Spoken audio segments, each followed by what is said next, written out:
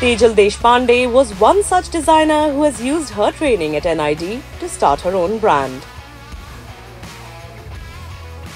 I'll tell you a little about how I started with the brand Tejal Keyur Textiles, where we upcycle discarded sarees into design products like mainly fashion bags and clutches. When I was a student at NID, we used to have design projects at the end of every semester, and in 2 or 3 projects I ended up using surplus materials. Like, it was a subconscious move actually. I wasn't aware about the concept of upcycling or recycling as such, but at that time I had gone to an industry visit, and I had gone there for a different purpose, but I came back with a different insight.